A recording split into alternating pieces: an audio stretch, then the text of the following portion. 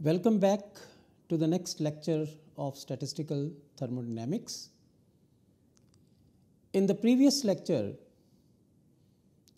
we talked about very basics of what is required and what we are considering to derive the various formulae, what are the various postulate kind of things that we need to keep in mind before we go to the next steps. Yesterday we talked about the weight of a configuration. We sort of derived a formula that if there are various instantaneous configurations, then how to calculate the weight of a configuration. So today we will further discuss on that. Yesterday, we talked about this formula that in order to calculate weight of a configuration, W is equal to n factorial over n0 factorial, n1 factorial, n2 factorial, etc. But if you notice here I have written logarithm of W. My aim is today to start with the definition of statistical weight or weight of a configuration to arrive at an equation that is log W is equal to n log n minus summation Ni log Ni. Now obviously a question may come in the mind that why are we working with log W? Let me give some sort of explanation in terms of some concepts in chemical thermodynamics. You remember that when we used to talk about internal energy, we used to talk about that internal energy is a function of temperature and volume. And then why did we used to usually take internal energy as a function of temperature and volume, where P, V, T are related with each other? We can also take internal energy as a function of temperature and pressure. We can also take internal energy as a function of pressure and volume. But why did we used to take? Because if I write du for here, this will be equal to del u by del t at constant V dt plus del u del V at constant t dV. I chose internal energy as a function of temperature and volume so that if there is a small change, I can write du is equal to del u del t at constant V dt plus del u del V at constant t dV. Now if you carefully examine this du is connected to del u del t at constant V, which is nothing but heat capacity at constant volume. And the second derivative, which is pi t. Both these derivatives are experimentally measurable. So the advantage of choosing internal energy as a function of temperature and volume is that you can connect these changes in internal energy, that is du, with experimentally measurable quantities. So naturally, one may have this question in mind that we can also get the same equation if we express internal energy as a function of temperature and pressure. Answer is yes, but then the path will be lengthier. Therefore, to act smart, we can choose internal energy as a function of something which allows us to connect any changes with the experimentally measurable quantities comfortably, conveniently, and easily. And that is the reason, instead of W, we will like to work on log W and then develop further equations based on these. Okay. So,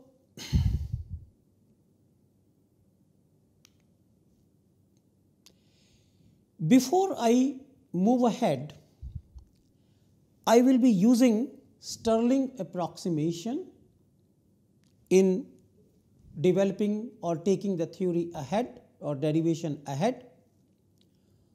What is Stirling approximation?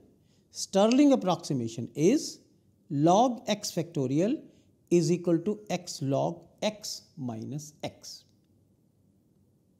This is the form of Stirling approximation I am going to use. Actually, a more accurate form of Stirling approximation is given here. X factorial is equal to 2 pi square root x raised to power x plus half exponential minus x. This is a more accurate form of Stirling approximation. But when x is very large, then the error introduced is less than 1% if we use this upper formula, that is log x factorial is equal to x log x minus x.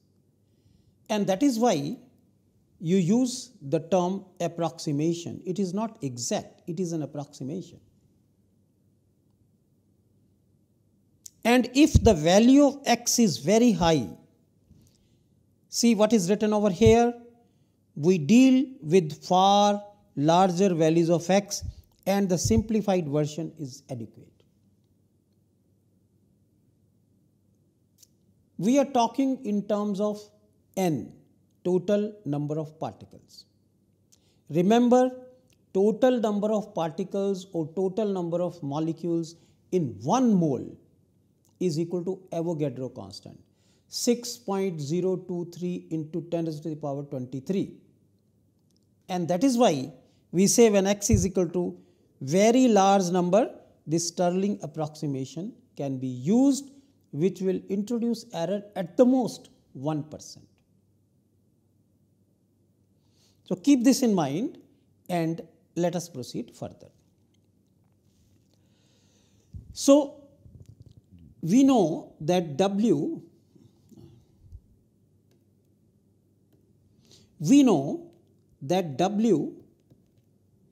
is equal to n factorial divided by n0 factorial, n1 factorial, n2 factorial, etc., etc., etc.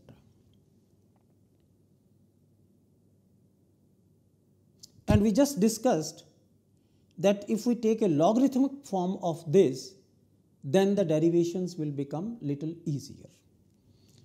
So let us take the logarithmic form. Log W is going to be log n factorial. See, I am taking only the natural log minus log n0 factorial, n1 factorial, n2 factorial, so on, so on.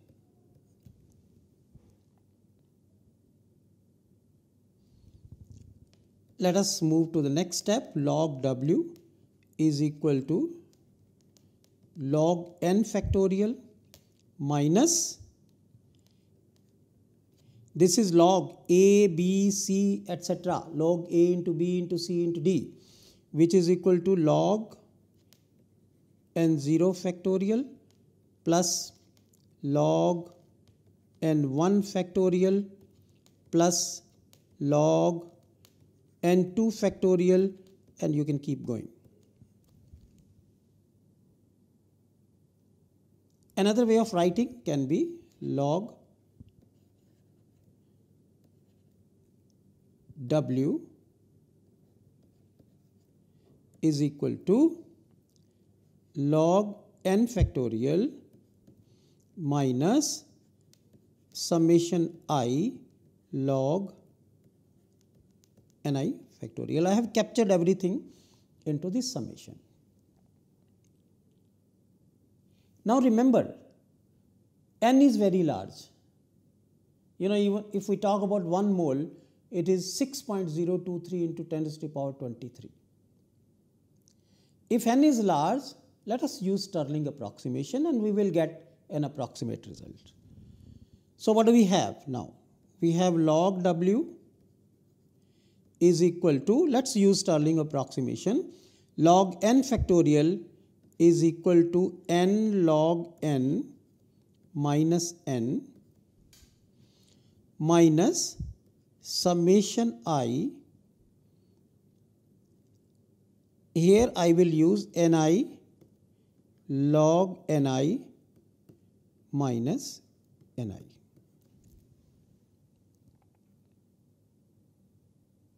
Let's go to the next step. Log W is equal to n log n minus n minus summation I ni log ni plus summation I ni.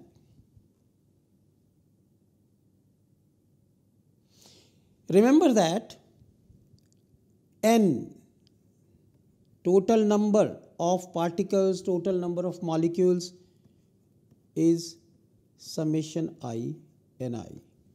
That is the total number of particles or total number of molecules, you sum up in each state. This means that this n and this n can be cancelled. If you cancel these, what do we have now? We have log W is equal to n log n minus summation I ni log ni. This expression I am going to use now in future for further derivation. So what we have done? We have instead of W, we decided to work on log W. The reason for working on log W, I just discussed that if we work on log W, we will come up with some expression which can easily be transformed into the desired result. That is the reason. So what we have now is log W is equal to n log n minus summation ni log ni. All right. So remember, in the previous lecture, we talked about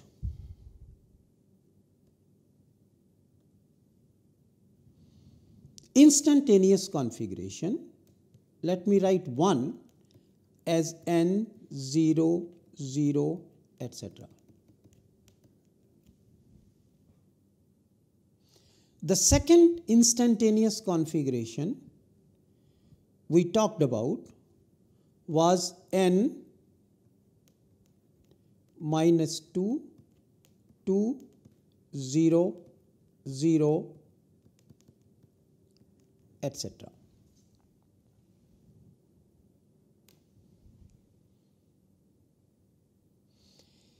The first one, this instantaneous configuration can be achieved only in one way, where all the particles or all the molecules are in the ground state.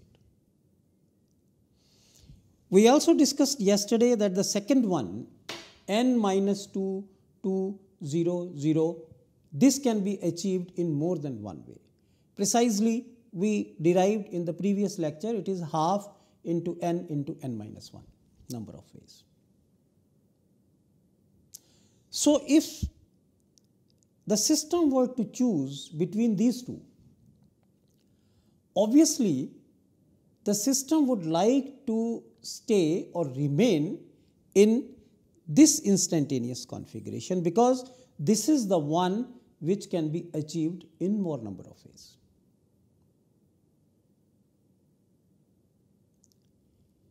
Okay, so I have talked about these two only. There can be more instantaneous configuration. For example, n minus 5, 2, 3, 0, 0.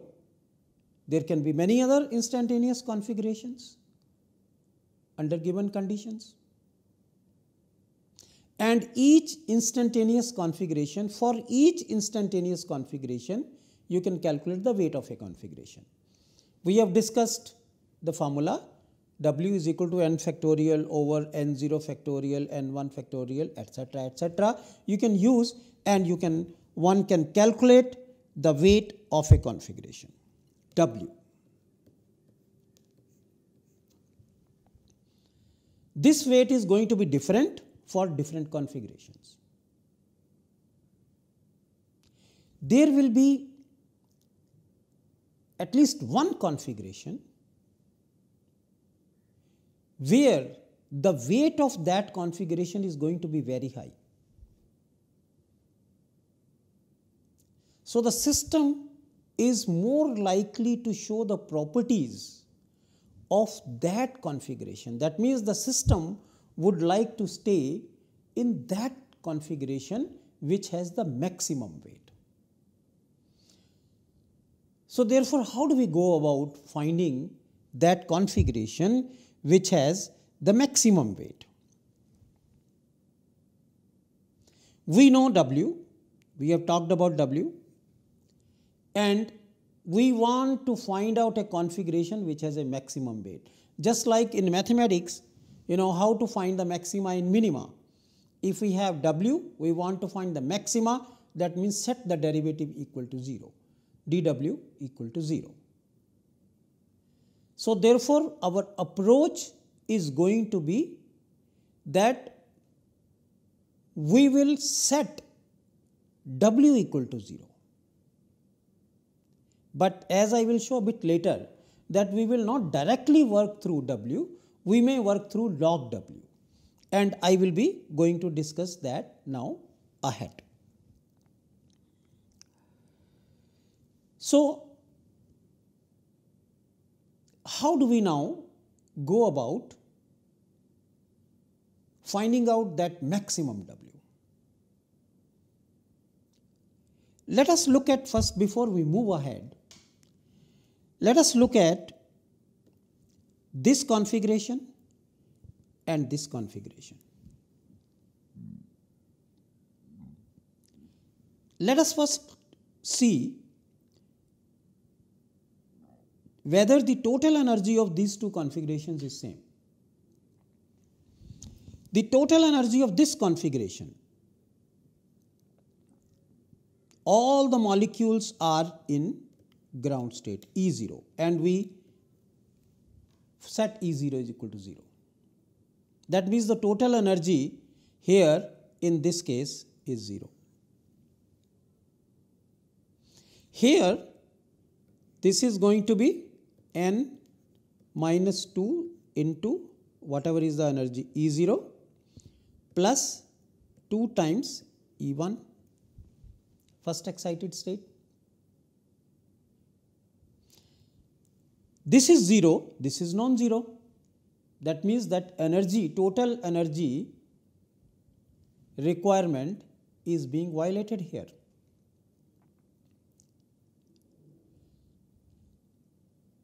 Only those instantaneous configurations will be permitted in which the total energy is same, total energy of the system is same. That means many instantaneous configurations will anyway be ruled out. So therefore, what are the constraints? We need to now talk about the constraints.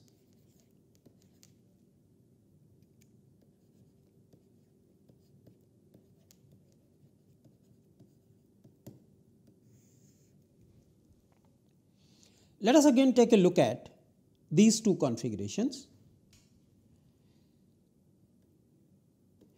In the first one, the total number of particles or molecules is n. In the second one, the total number of particles or the total number of molecules is n minus 2 plus 2, which is n. The total number of particles has to remain same. That means when some of the molecules are excited to upper state, obviously if the upper states are getting populated, the lower states will have some number of molecules less. However, the total number of molecules has to remain constant. So therefore, let us write the first constraint, that is summation I Ni is equal to n. The total number of molecules or particles added up in all the energy states has to sum up to n. The second constraint, the total energy has to remain constant. How do we incorporate that? We incorporate that in this way. Summation I Ni Ei, this is the total energy of a given state, sum over all the states, that has to be equal to total energy of the system. So therefore, the instantaneous configurations which do not follow any of these two constraints are anyway going to be ruled out.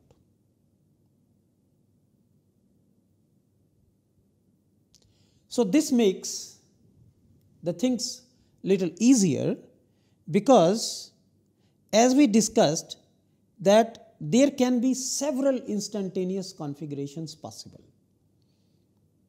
And if out of those instantaneous configurations some are left out because they don't either follow this criteria or this criteria, then remaining instantaneous configurations will have, each configuration will have some weight.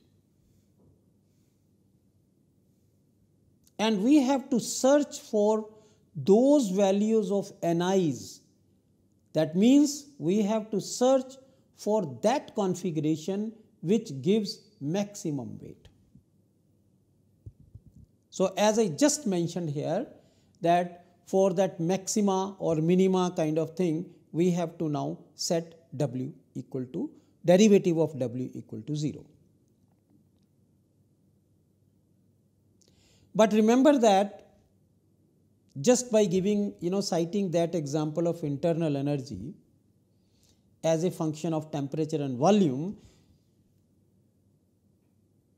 we usually use that because that allows us to easily connect the change in internal energy with experimentally measurable quantities.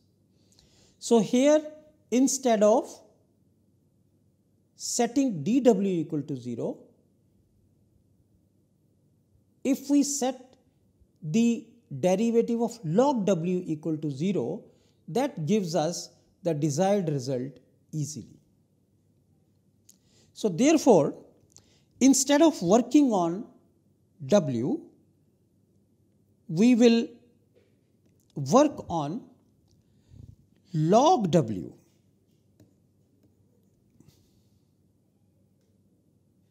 And we will like to set d log W equal to 0.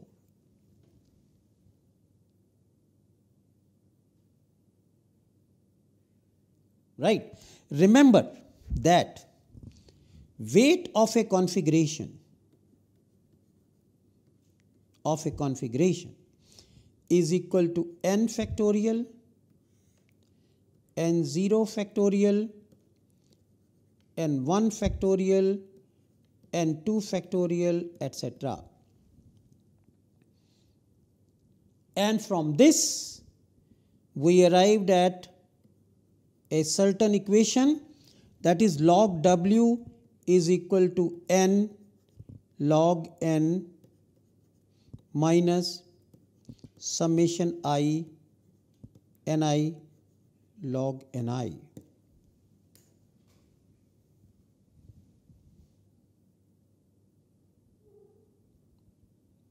And our aim is to set the derivative of this equal to 0. So before we move ahead to the next lecture, I would like you to keep in mind the definition of W. See, W is defined in terms of total number of particles, their factorial, and the division by n0 factorial, n1 factorial, n2 factorial, etc. What are these n0, n1, n2, etc.?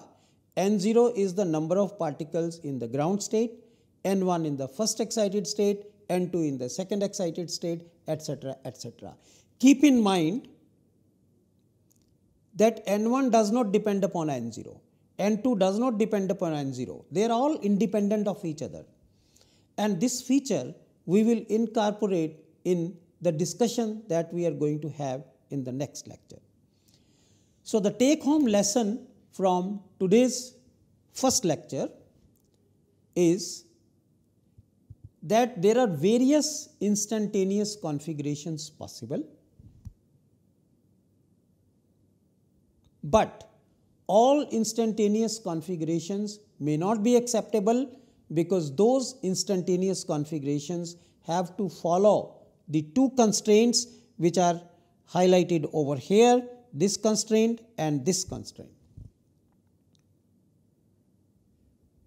Each instantaneous configuration is going to have some weight, and we have to search for a configuration which gives you the maximum weight. So therefore, we are going to set, instead of dW, we will try to set d log W equal to 0 and develop certain equations. And that we will discuss in the next lecture. Thank you very much.